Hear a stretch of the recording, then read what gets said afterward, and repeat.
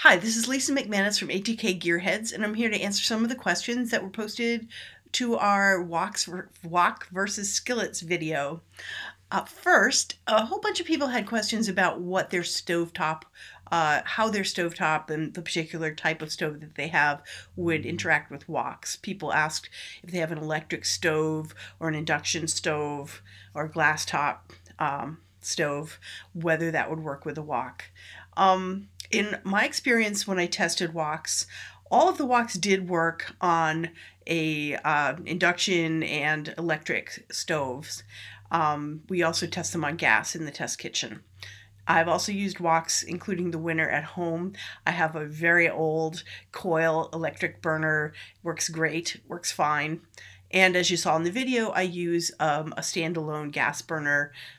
So I haven't really done that for cooking at home because I have a stove, but for the video I did use a gas burner. That one's called an Iwatani gas burner. They're very inexpensive and they're available in a lot of particularly Asian markets or online, and they're fine. As a lot of other commenters mentioned, they work great. If you have any questions about your own stove versus those, you do need a little butane canister.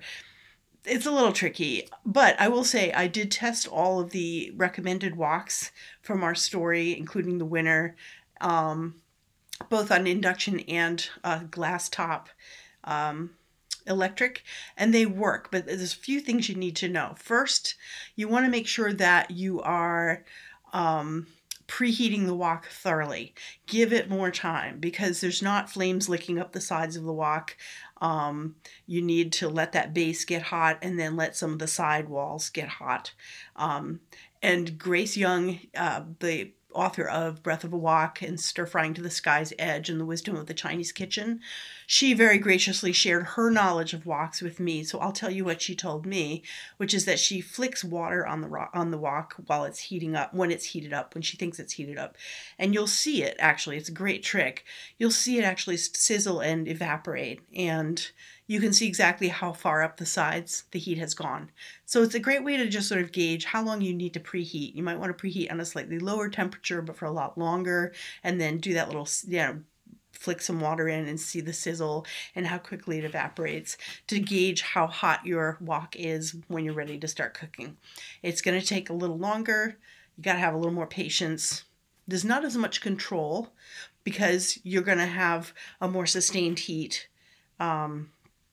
So like unlike gas, when you turn it down, it cools it down right away. You may want to have a second burner that's on a little bit lower heat, or just take it off if it gets too hot and then put it back. But that you can cook in. It's not as ideal as a gas stove, obviously, or a radiant coil where there's no glass. Glass is a kind of a bad conductor of heat, so although it looks really cool, it doesn't give you that same responsiveness with the pan that gas or an open coil burner would. But give it a little time, preheat it thoroughly, and it does work.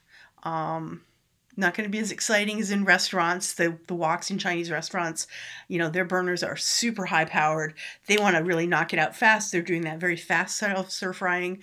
Grace, told me not all stir frying has to be that violent and fast at home. It can be a little slower. We do that trick, and she showed us that trick of putting the meat in a flat layer and letting it brown in place without moving it. So you don't have to be moving the ingredients the whole time in a home stir fry setting, according to Grace Young, who should know. And she's right. You can get the browning started and then start moving the food around. And as some people pointed out, yes, you can take the food out and take the meat out after it's brown, set it aside, do the vegetables, put it all back together. And one of the things during our wok testing that we learned is that we like a lightweight wok because as you're taking food out and putting it back in, you're able to lift that wok with one hand and take out the food with the other. We found a really big, heavy wok sitting in one place, like a cast iron wok. You're scooping the food out bit by bit instead of being able to just lift it and remove. So that transfer of ingredients in and out really helps with a lightweight wok. And also that responsiveness to heat. When you turn the heat up, it gets hotter. When you turn it down, it gets cooler very quickly. We found a big cast iron wok. It's kind of one direction. It's going to keep getting hotter. And it was harder to maneuver and to get the food out quickly. So that was, I hope, answering the question of all the different people who said, I have this kind of stove, will it work? Yes. If you have any doubt or you really don't like the way your stove performs, sure, you can get a standalone burner. And, you know, that will work as well.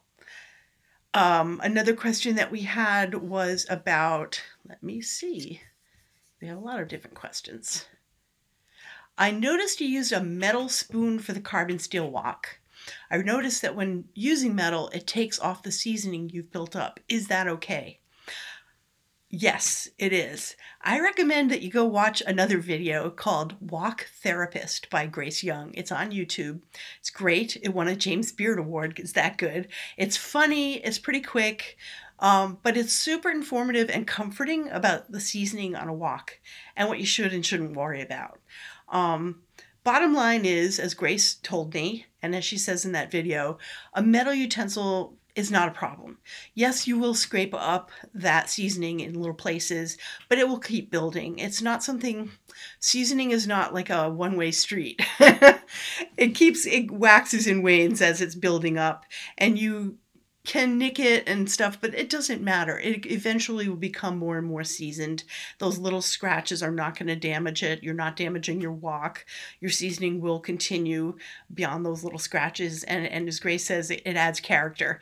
So, you know, her video is really reassuring, specifically about wok seasoning, but also about, you know, carbon steel seasoning for skillets or cast iron seasoning. The real big answer is, like, don't worry, you can't wreck it. And if you do, you can scrub it all off and start seasoning again if you really want to. Honestly, unless you've built up some gunk on there, everything you're doing is progressing it. And the best way to really move your seasoning forward, I've found, is like make some popcorn in there or deep fry. I never deep fried at home. I always thought it was such a mess, but now I deep fry in my wok because you can use only a couple of cups of oil. And because it's kind of bowl shaped, that oil becomes somewhat deep with only a few cups of oil instead of quarts. And those high sides contain the splatter, and when it splatters, it's seasoning your wok. I have made potato chips, you know, slicing the potato with a mandolin very thin, putting a few in at a time. I used 2 russet potatoes and ended up with a pile of gorgeous potato chips in a very short time. I just kept a rack, you know, a rimmed baking sheet with a wire rack in it in my oven on low, you know, like 200 degrees. And I would just put the batches in there. And when we were done, oh my God, so good. I just made potato latkes in my wok. Super easy. And chicken karaage, Japanese fried chicken, little pieces I did in my wok. And every time you deep fry in your wok, it's like pushing that seasoning ahead so much faster. So, you know, you can have a little fun, have a little delicious food, and make your wok even better. Let's see if there's any other questions. I think I answered almost all of them. But, you know, as you take a look in the comments, I've also written some answers to people's specific questions. And thanks for watching. Hope to see you next time on Gearheads.